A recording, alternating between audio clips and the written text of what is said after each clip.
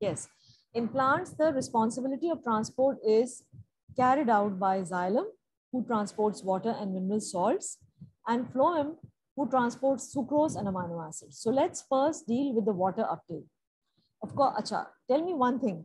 As far as the uptake of water is concerned, would you call it unidirectional or bidirectional? Miss, I'd classify it as bidirectional. Water uptake. Water. Sorry, water would be sorry, unidirectional, I believe. Of course, unidirectional, right? Because this is Yeah. what I told you. The main difference, but last time, this is what we were discussing last time, that the main difference between the function of the xylem and the phloem is that, remember these arrows which I had shown? The red arrows, sorry. Yes, the black arrows are actually showing you the movement of water. So you can see that the water movement is only taking place in one direction, which is from below upwards. Whereas as soon as the sucrose and amino acids are made in the leaves, they can travel in both directions. They can travel upwards also, and they can travel downwards also. Is that clear to you? Yes, miss, that's fine. Yeah. So let's go back. And where are we? Yes. So it says that the water uptake is only in one direction. And of course, the water uptake begins from the soil through the root hairs. Do you remember the structure of the root hair that I've done with you already? How does a root hair, do you remember the various features and the structure? Yes, Hamza? Yes, I do, miss. To some extent, yes. Hmm? So the root hair has a cell membrane, obviously. It contains no it contains no what do you call chloroplast or chlorophyll. It contains a nucleus. It obviously is a cell membrane. It has a long and narrow process that has a large surface area to volume ratio for higher diffusion of the mineral ions along with the water. Uh, it has mitochondria for energy, for active transport, right? It also has, obviously, cytoplasm is present. Does it have ribosomes? Yes, it has ribosomes. Yeah, ribosomes. So is that the general feature, the structure? Exactly. Now here in this paragraph, they are talking a bit more, they're talking about the root hairs also, but at the same time, they are talking about the tip of the root. And they're saying that at the very tip of the root, there is a protective cap that's known as a root cap, which is meant to protect the root as it grows through the soil so that it's not damaged, right? Besides the root cap, the rest of the root is covered by a layer of cells called the epidermis, and the root hair cells are formed from some of the cells in the epidermis, right? Achha, let's look at the diagram to see it more clearly. This is basically an electron micrograph, okay? Like a very high power magnification of a tip of a root. So the tip of the root is showing you that it is not covered by root hairs. Okay? If we go a little bit behind the root cap, we'll see that the epidermis is there. And from the epidermis, the root hairs are emerging, right? So this is like, I would say this is a magnified root hair, which is 70 times, and it can be seen through the electron microscope. Now, if we look at this picture, I think this is a better picture. This is taken through a light microscope, okay? And it shows you the root hairs. How does it show you? This part. In fact, I'll just color this part in black.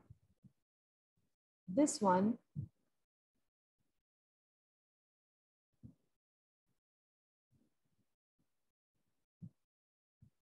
These are the epidermal cells that we were talking about in the textbook of yours. All of them cannot be seen very clearly because some cells are broken. Okay. Achha. And you can see that from some of the epidermal cells, you can see those extensions. And wherever you see that extension, we say that that's a root hair. Is this clear? Yes, miss, I understand that. Right? So this means that somewhere over here, if we extend the root to this part, lies the root cap. The purpose of the root cap is just to protect the deeper structures. The root cap doesn't have root hairs, but the epidermal cells, they have root hairs. All these are the epidermal cells, right?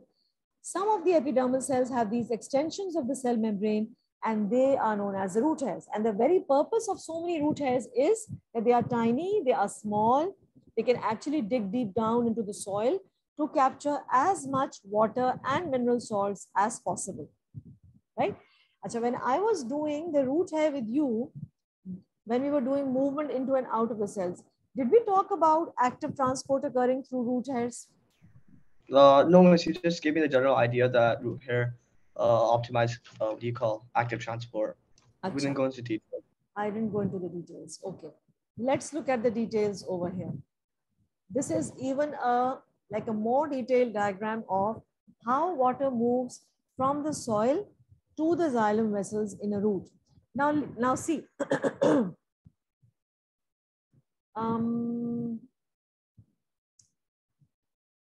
this is the root. This entire thing is the root, whatever you can see. Just a minute. From here till here is the root. Sorry. This is the extension, which is the root hair. So I would say that, if I include this like this is the root, right? Achha. In this diagram, the movement of water is shown to you. So of course, we can see that the root hair is digging deep down into the depth of the soil. These brown colored particles are the soil, right? Achha. Now, what do? We water the soil. We put water over here, isn't it? So do you expect the water potential to be high over here? I hope you know the meaning of water potential. Yes, Hamza? Yeah, water potential is simply like the concentration of water in a certain area. Exactly. So do you expect it to be high in the soil? Yes, miss, I do. Correct. Okay. So this diagram is showing you, this blue arrow is showing you that the water is moving from the region which has a higher water potential, which is the soil, to a region which has a lower water potential, which is the root hair cell. So it's going, going, and then of course it reaches here. What structure of the root hair cell is this, which I'm coloring right now? This one. Is that the epidermis? That's the vacuole. Oh, vacuole, right. Okay, it's the vacuole. Okay, so now I'm now zooming into it more. Now this water, it has reached from the soil to the root hair, and now from the root hair's cytoplasm or vacuole, whatever, it will move from this root hair to the cortex of the root. Cortex is the region in the root, and the way by means of which it passes from the soil into the root hair and from the root hair cell into the neighboring adjacent cortical cell is osmosis. And of course, since it's osmosis, so this means that water is moving across the partially permeable membrane. So this part of the root hair cell or the root is the epidermis. This is the root hair, and these are the cortical cells. And you can see everywhere. For example, if I start the journey of water from over here, if I start numbering the journey of water, I say this is step number 1. So at this step, the water potential is more over here. So hence, the water moves down the gradient. Moving. Now what happens finally? At this step now, this is step number 2, the water potential will be high in this cell as compared to this. So the water will move from here to here. Take. Right. Yes, I get that. You get that? Let's move to step 3. Now, when the water reaches here, the water potential will be high in this cell. So what happens is that they simply just keep the water keeps transferring through the vacuole and the cytoplasm, right? Exactly. Until it's Same. equally spread. And so more water keeps coming through over and over again, and then water is simply transported. And finally, you can just look at the journey of water. It's still not complete. Finally, it will keep on moving till it reaches xylem vessel.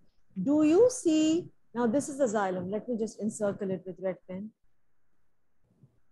Do you see any individual cells inside xylem? No, miss, I do not. Nucleus, I just see possible sections. empty hollow space. Yeah. So does it show that it's a dead vessel? Yes, it does. Okay, fine. So this is how the water is transported. Now, what you do is just read the descriptions, the different descriptions which are given over here, which are this one, and this one. Read it.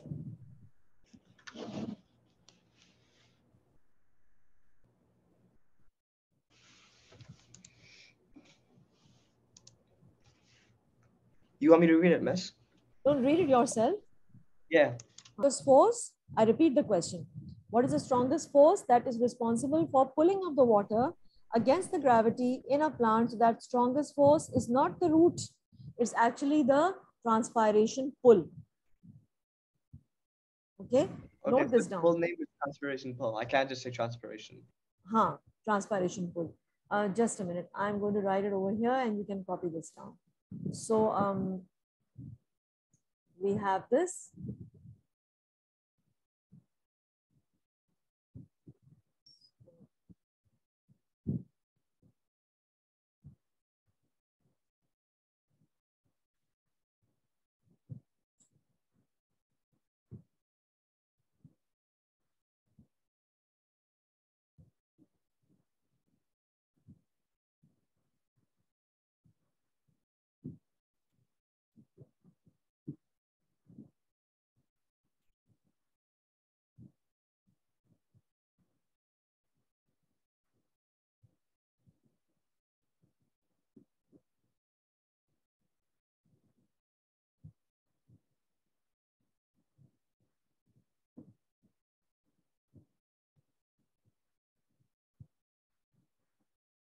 So the answer will be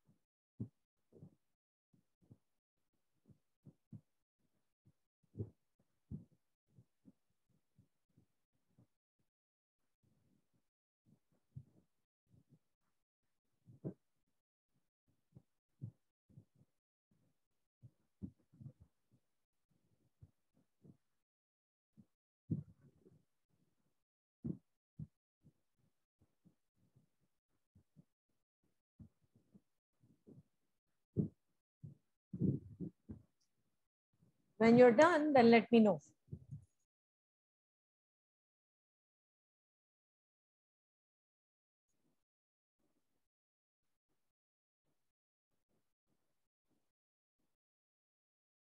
All right. From this diagram, This meeting is being recorded. You can get any kind of a question. In fact, I would say that this is the most frequently given diagram as far as this chapter is concerned. So if you're given such a diagram, you can be asked a question from the chapter diffusion osmosis. You can be asked a question from this chapter also. So you can say a lot about it. Let's say it all depends upon what the question is. For example, the question can be solely on explaining how osmosis is taking place. So you're going to talk about water, partially permeable membrane, and the water potential gradient. And you're going to talk about that this process occurs passively from cell to cell, because every time the water is moving into another cell, the previous cell, the water potential of the previous cell is more than the water potential of the upcoming cell, right? So it goes like that. Yes, a question on active transport can also come. And active transport basically takes place of the soil, of the mineral salts from the soil. What happens is that, let's say this is your root hair cell, right? This one is your root hair cell. So the cell sap, do you know what the cell sap is, Hamza? Sorry, miss, I didn't catch the last part. What is the cell sap? Do you know? Yeah, I do. What is it? I have like So a cell sap is simply a type of vesicle, It's not a which vesicle. transport. It isn't. No. Sorry, a vacuole is a vesicle. Cell sap is the liquid found in the vacuole. Oh, right, yeah. Okay. And the cell sap, if I just zoom into this is a root hair cell, right? The cell sap of the root hair cell, which is this, is by default, it is a concentrated solution of mineral salts or mineral ions. But the plant always needs more and more mineral ions for its growth. So for that reason, the mineral ions need to be transported from the soil to the cell sap.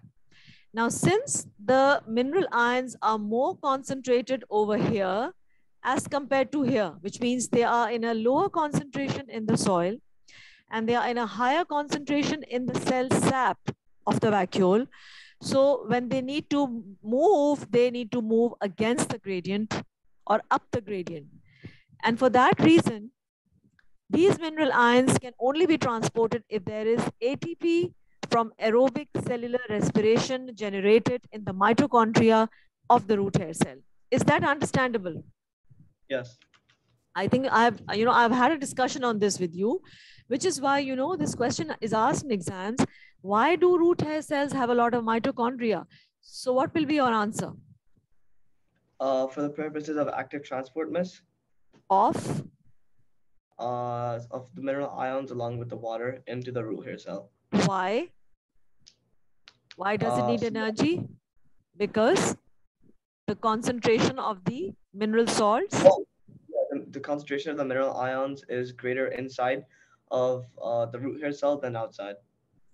Okay. In fact, now you say the concentration of the mineral ions is more in the cell sap of the root hair cell. Mention the word cell sap because cell sap is by default a concentrated solution of mineral salts. Right? Okay. Yeah. The same thing is being described here. Just read from here to here.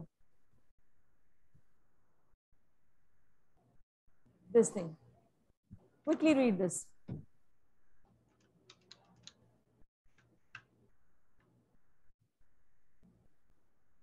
Less at the top. This meeting is being recorded. This is because there's less amount of water at the top, miss. No. No, sorry, there's more amount of water present at the top. No. Look. See. This is a plant. This is the base of the xylem. This is the top of the xylem. Your textbook is saying that over here, the pressure is less. And over here, at the base of the xylem, the pressure is more. And because of the differences in the pressure, the water is sucked up. Okay? Who is creating a less pressure at the top? I told you when I was sharing that page from the A-level book. What is that force? Transpiration pull. Transpiration pull, but how was that force initially generated? What was happening inside the leaves? What was happening? Through the stomata, like the water was going outwards. Exactly. Exactly. That's the main reason. That's the main reason. That is why what's your textbook saying? Just a minute. Your textbook is saying in the next topic, we will see what causes the reduction in the pressure at the top of the xylem vessel. So what causes the reduction? Transpiration. Transpiration. Right? Transpiration. Okay, so what will you say if I ask you this question? What are the functions of root hairs? How will you describe it? Explain how this. So the first one, what are the functions of root hair cells? Let's say, if I say, wait a minute, if I say it has three functions, okay? A root hair cell. Number one is to diffuse or absorb mineral ions along with water. Okay. Number two is transport the water from the root hair cell to the xylem vessel. Correct. And the last function of a root hair cell is so transport the water. That's done. Store store sucrose or something, I No, guess. no, no, no. Root hairs are too tiny to store anything. Root hair cells, their function is that they increase the surface area. Oh, right. Yeah. Right? That's why. To increase the speed of the transport. Okay. Explain how the structure of the root hair cell helps it to carry out its function. Achha, for answering this question, just list down five features which you think that the root hair cell has, which can facilitate it in performing the function. 5 features. Yes. Number one. Number one is that the process is long and narrow, Correct. which helps in diffusion or absorption. Hmm. Number two is that it contains a large vacuole, which contains a lot of cell sap, which has mineral ions that helps in the active transport of mineral ions through the process. Correct. Right. Third. Number third is can I label the structures? Sorry, no, we can't label the structure. No. Maybe that the cell wall is fully permeable, allowing water to pass through it from one cell to another. Correct. And Number four is that, so we're done with the process, the cell wall. Mineral ions are transported, diffusion. lots of mitochondria. Yeah, lots of mitochondria are present for transporting mineral ions for active transport. And one more structure left. And one more. Oh, is it really like uh is it perhaps related to the cell membrane? Exactly. It has a partially permeable cell membrane. Partially permeable cell membrane. Hmm. But miss, how does that help? It So does it helps. like block out all the bacteria and No, substances? no, no, no, no, Or no, no, no. Actually, it's the partially permeable cell membrane through which the osmosis is taking place. oh yeah, right. Okay. I forgot. Okay. Yeah. Got it? Because Yes. always remember that osmosis is a living process. Diffusion can happen in living things and non-living things. When I use the word osmosis, it means it pertains to something living.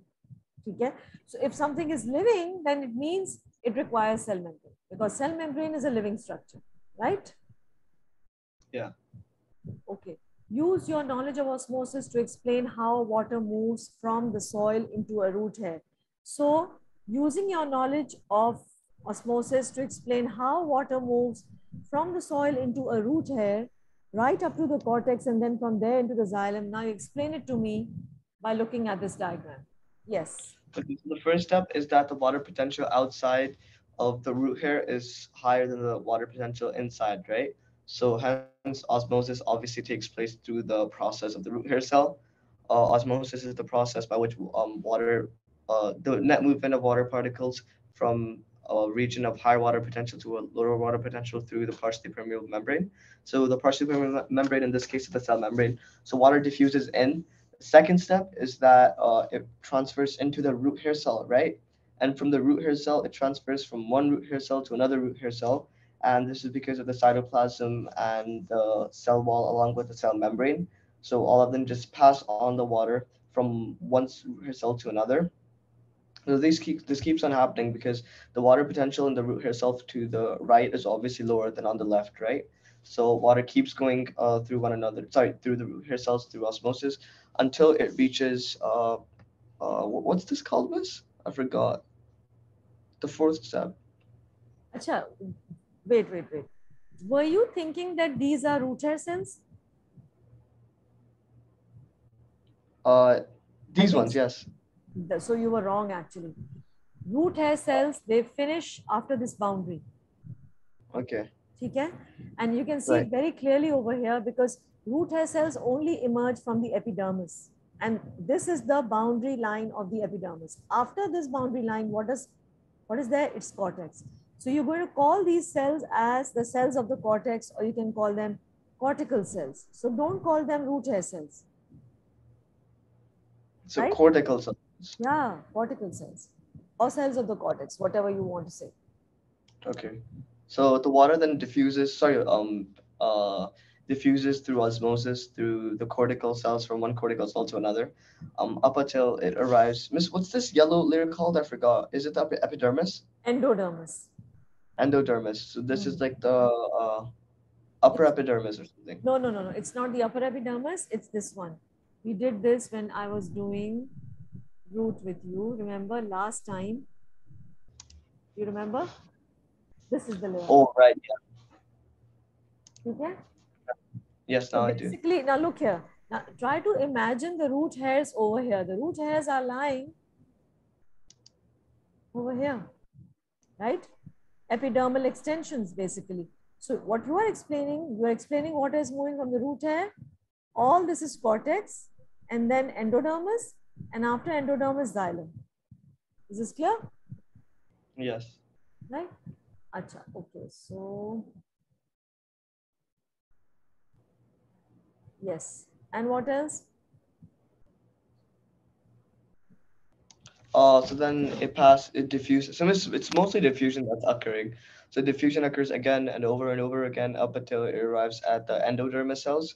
And then osmosis still occurs where the water just keeps passing through it until it flows into the xylem vessel.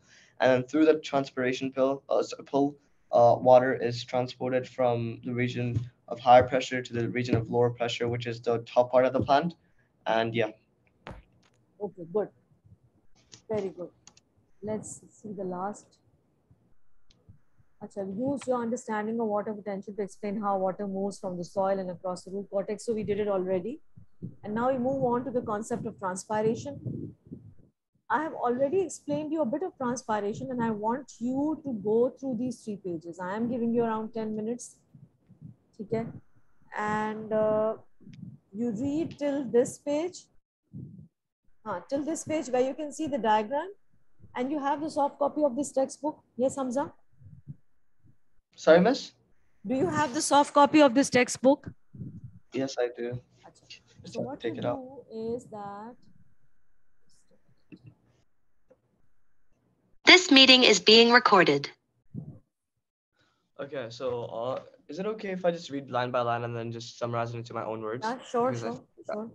okay, so the first line goes like the spongy mesophyll tissue in a plant leaves is very important in helping to keep water moving through the plant.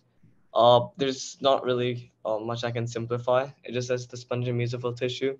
So there's like two layers of mesophyll cells in the plant. The plant cell, number one of them is the spongy mesophyll, and the other one is parasite mesophyll. So in this one, it basically says that the spongy mesophyll is really important in helping keep water move throughout the plant or through the plant, meaning I'll go out of the plant. It then goes on to say that the combined surface area of all the spongy mesophyll cells is very large, and this surface is in contact with the air spaces in the leaf. So this basically means that the surface area or the outer surface of the spongy mesophyll cells is in contact with the intercellular spaces that are found within each plant cell. And then it says liquid water moves into the mesophyll cells from the xylem vessel by osmosis. A lot of water then evaporates from the cell walls, ending up as water vapor in the interconnecting air spaces. This means that there's like two bundles, right? So one of them is the xylem and the other one is phylum. Xylem is responsible for carrying mineral ions along with water. So xylem carries water and it transfers it to the spongy mesophyll cells, and from the spongy mesophyll cells, the water tends to come out on its surface, and obviously evaporation occurs, which turns those small water droplets into water vapor, which are then found in the intercellular space or interconnecting air spaces. And then it says, as we have seen, the water vapor then diffuses out through the stomata and into the air surrounding the leaf. The rate at which this vapor diffuses out of the leaf is generally greater in leaves where there are many open stomata. I'm pretty sure this is self-explanatory, but this simply means that the water vapor that is found in the intercellular spaces tends to move out of the leaf through the stomata and through transpiration. Through diffusion, and this is basically how the transpiration pull occurs. And the last point signifies that in leaves where there are more amount of stomata present, meaning that when there are more stomata present, there's like more space through which the water vapors can diffuse through. So obviously the rate will be increased. Should I keep going? Sure. Yeah. Then it says this constant movement of water from the xylem through the mesophyll cells into the air spaces through the stomata into the air means that water is removed from the upper ends of the xylem vessel. Uh, this is self-explanatory, I guess, because the concept was that at the top of the plant or at the leaves, the pressure is reduced, meaning that there isn't a lot of pressure. And when the water obviously leaves through the stomata, the pressure is obviously decreased, and the pressure at the bottom is obviously high because of diffusion. So water moves upwards. Then this says this reduces the pressure in the vessels. The pressure at the top of the xylem vessel is therefore less than the pressure at the bottom in the roots. This pressure difference causes the water to flow upwards from higher pressure at the bottom to the lower pressure at the top. I already stated this. Then it says the pressure difference is called the transpiration pull because it is caused by the loss of water vapor by transpiration. This is self-explanatory as well.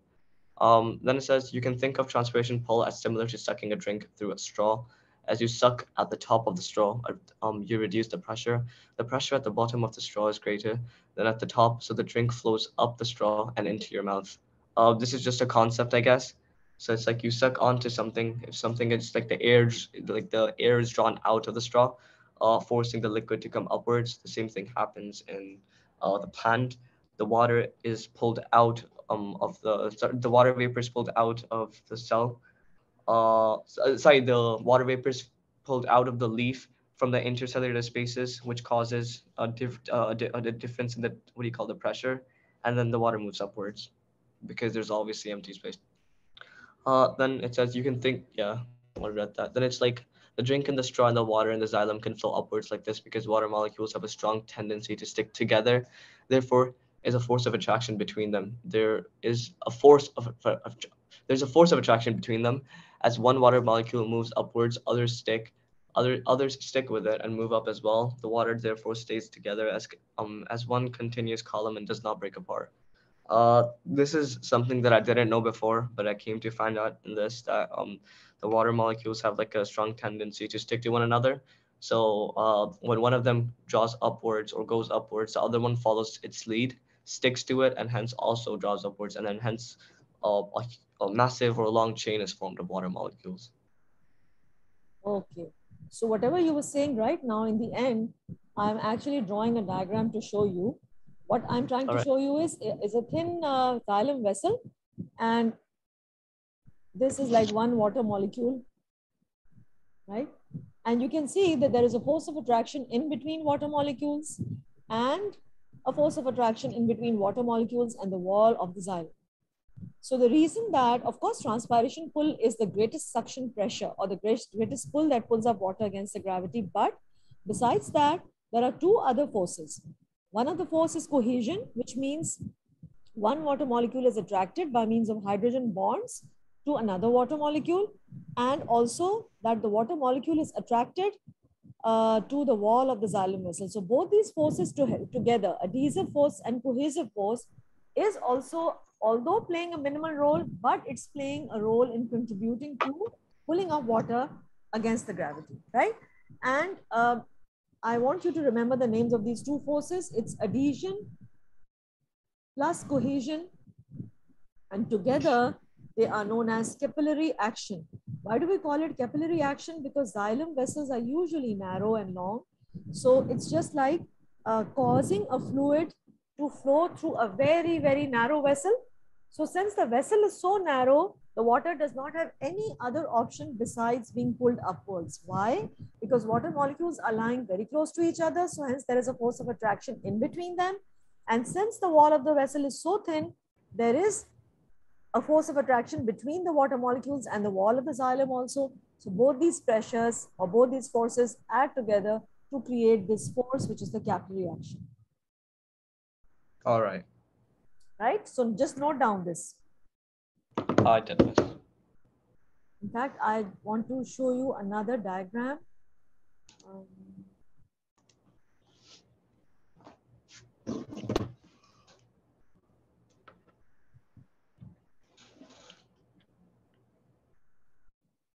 Miss, how long have you been teaching for? I have been teaching for, I'm teaching since 2007. Why are you asking that?